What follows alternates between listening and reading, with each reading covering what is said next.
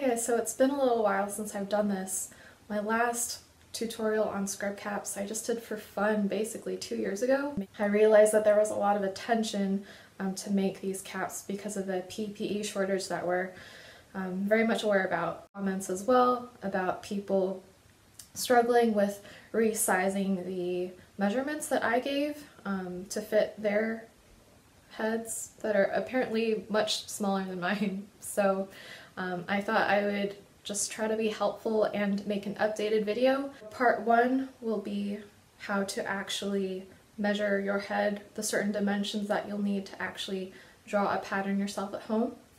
And then part 2, of course, will just be a general how to go about sewing this cap. I unfortunately don't know how to make scaled patterns to print out. I just don't have the programs for that.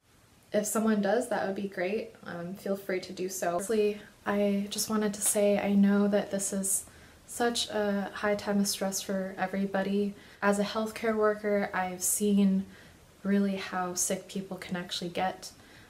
Thankfully, it hasn't been too bad in my area just yet, but I know that it could be coming. Who knows?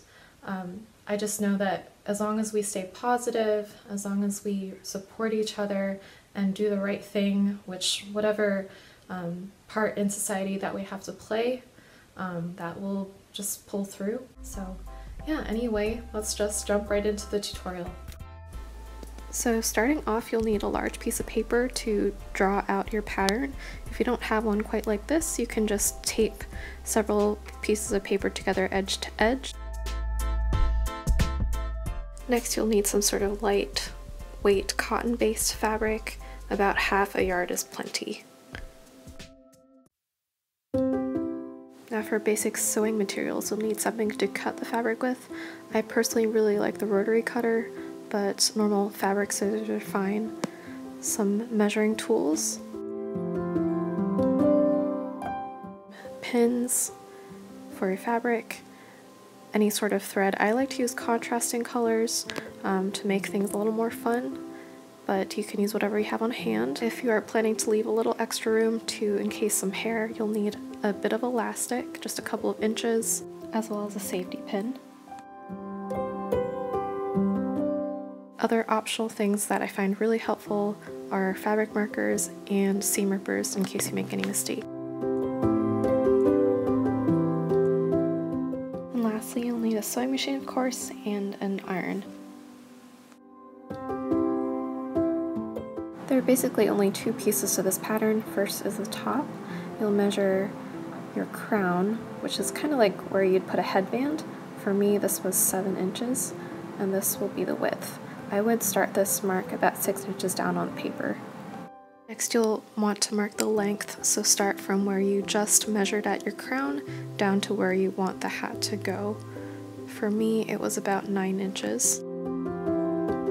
Next, find the middle of your headpiece, and because I want to make this somewhat of an ovoid shape, I started the top part as 4 inches and then reserved the rest of the length as 5 inches after the width line, if that makes sense.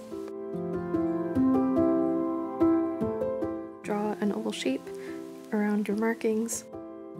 Then use this oval as a guide to create sort of like a bottleneck shape near the end. I'm going to encase an elastic, so I'm extending it a little bit more, but if you're not planning to do so, just shorten this last bit. Make sure to account for a seam allowance. I'm going to use a 5/8 seam allowance here. The easiest way to make this symmetric is just to cut the 1/2 that you just drew, fold it over, and trace it on the other side.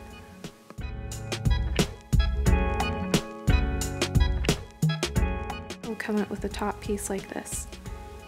Next, we'll work on the second part of this pattern, which will include the wraparound part of the cap, as well as the back ties. Start from the crown and go down and measure the forehead portion. For me, this was about 5 inches.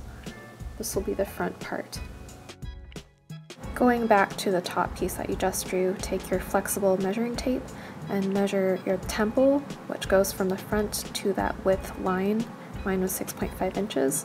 And this will be a horizontal marker that tells you when you'll start tapering this side piece. From the middle of your forehead, wrap around to the back of your head. This will be the total length of the main part of your side headpiece. From the last horizontal line that we made, taper down to the end of that piece.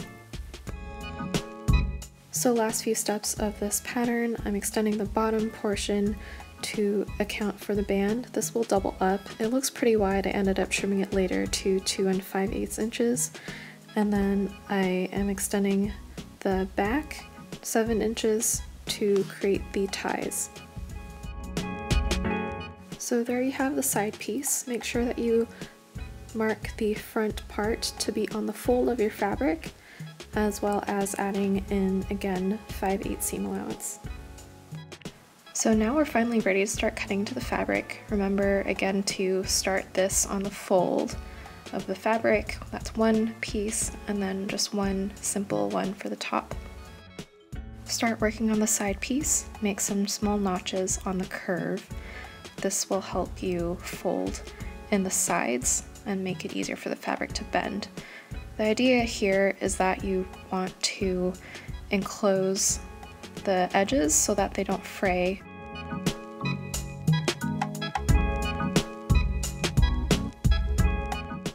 So take your piece to the ironing board and press in the curve as well as the whole bottom of the band portion. Here I'm using a straight stitch just on the small part of the curve, and I'm doubling back here just to give it some reinforcement.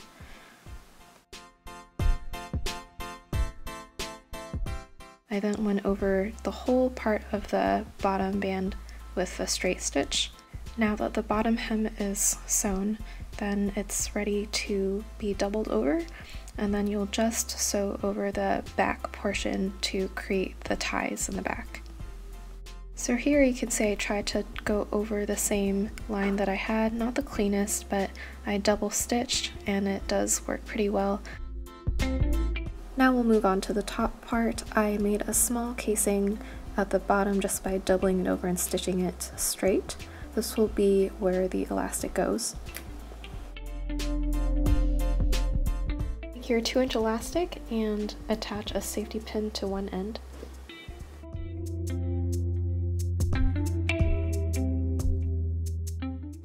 Using the safety pin, feed the elastic through and then pin the ends of the elastic.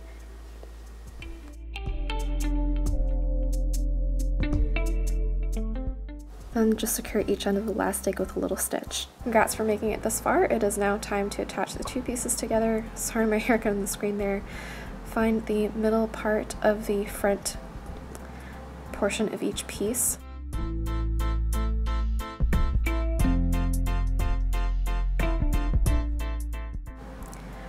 And now put the pieces right sides together, match up the middle portions, and pin in place.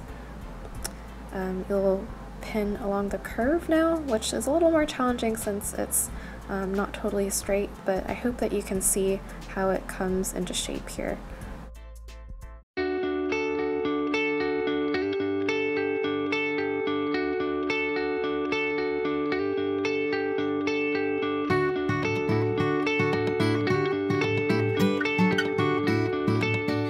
So this is how it looks now right side out, and I had a bit of a wider portion at the bottom that I wanted to keep loose. I just reinforced mine near the ties, but if you want to go over the whole rim again just to keep that in place, you can do so. And that is it, guys. I hope this was helpful, simple, and straightforward to follow. If you make your own, tag me on Instagram. I'd love to see how they turn out. Everyone, let's stay strong, stay safe, and let's get through this together.